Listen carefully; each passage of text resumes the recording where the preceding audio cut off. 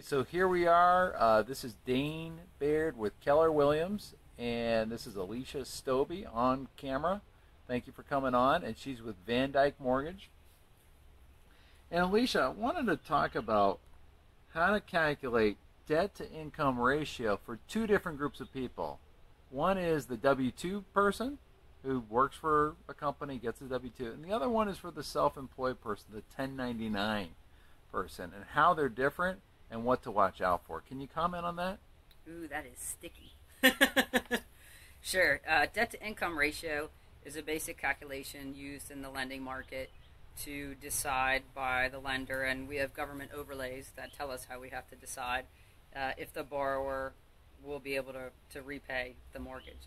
So the basic calculation is there's a front and a back end debt to income ratio. The front end is the house payment, so we call it PITI, principal, interest, taxes, and insurance, divided by the income of the borrower or borrower and co-borrower, whatever the case may be.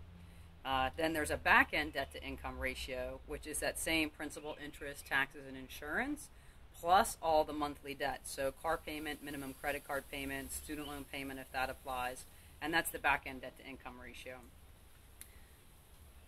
That's that. The part where it gets sticky is your W-2 and 1099 question. So if somebody's paid W-2, full-time employee typically, and we're going to use that income, so they'll have a basic tax return, maybe not too many write-offs. It really depends on how complex the tax return is. For the actual income number, we're going to use the adjusted gross income that's on the bottom of page 1 of the tax return. Sometimes there are some things we can write back in, add to the income if there's depreciation, if they own another home that they're write off, for example. The 1099 is where it gets really tricky because that self-employed borrower or contract borrower, whatever the case may be, typically has a lot of write-offs. Maybe their gas, maybe their mileage to travel to and from work, for their sales calls, whatever the case may be with that contract or 1099 employee. So they might have a higher 1099, but typically that adjusted gross income is, they can write off a lot if they have legitimate tax deductions. So again, some we can write back in, such as depreciation and things of that nature, but typically that's where there's a big discrepancy between what people think they're going to qualify for and what they actually qualify for based on what's the adjusted gross income that they report on their income taxes. So it almost sounds like if you're a 1099 and you know that you write off a significant portion of your expenses every year against your 1099 income, it almost sounds like if you want a loan, you should maybe meet with your CPA and say, hey, I'm going to want a mortgage for this house purchase or this income property purchase, and plan with them to earn more. You have to pay more in your federal income tax, it sounds like, right? That's what 1099 self-employed people hate to do. Right. But it almost sounds like you need to plan for this because you see this a lot, apparently. Typically, yeah. I mean, if you're going to write off all your income, you're not going to be able to use that income to qualify. So, and the other thing is too. I mean, this is typically buying a house is the single largest purchase that most people do once, maybe twice, maybe 3 times in their life. So it definitely is something that takes planning and foresight. And to just roll in this spring and try and get a house is great. And come apply. We'd love to work with you.